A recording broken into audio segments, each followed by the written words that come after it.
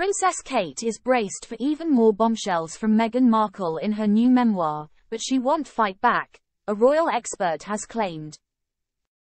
The Duchess of Sussex is rumoured to be writing her own autobiography. Meghan's move has been branded a huge money spinner, while experts said the book will be more powerful than Prince Harry's spare, as it is said to include lots of details about how badly she was treated as a royal. And now a royal expert suggested it will be the Princess of Wales who would be targeted the most in the new book.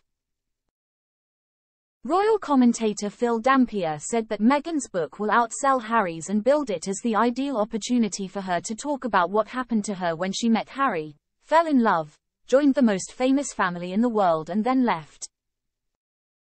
The expert added that while Princess Kate may be in the firing line, she will not hit back at the revelations.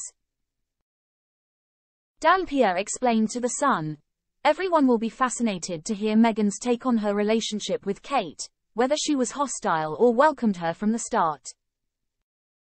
She will probably talk about comparisons that were made in the press between them and will come across as bitter. The royals will assume the worst and brace themselves for more revelations. It would only make the relations much worse, but I still don't think the royals will hit back. They will stay quiet and soak it up, even though they will be deeply hurt by it." The expert suggested Meghan's book would be the last straw and erase any hope of reconciliation between Prince Harry and Meghan Markle with Prince William and Princess Kate. Follow below for live coverage. 41 minutes ago 8:18 Sofia Papamavrudi. How to make Queen Camilla's favorite dinner in 10 minutes. Queen Camilla spoke to her son and esteemed food writer Tom Parker Bowles about her cooking and eating habits for You magazine. While she has likely dined at some of the most renowned restaurants in the world, sampling the finest cuisine on offer, her favorite foods are rather simple.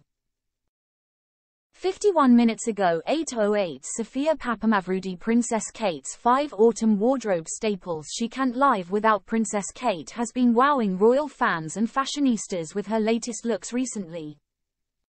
The Prince of Wales always looked poised, and Shush has been gracing us with some perfect, transitional pieces in the past month that look stylish and classy, yet practical. The royals are no strangers to braving the elements in order to fulfill their stately duties. Here are 5 wardrobe essentials that the Princess of Wales can't stop wearing this autumn.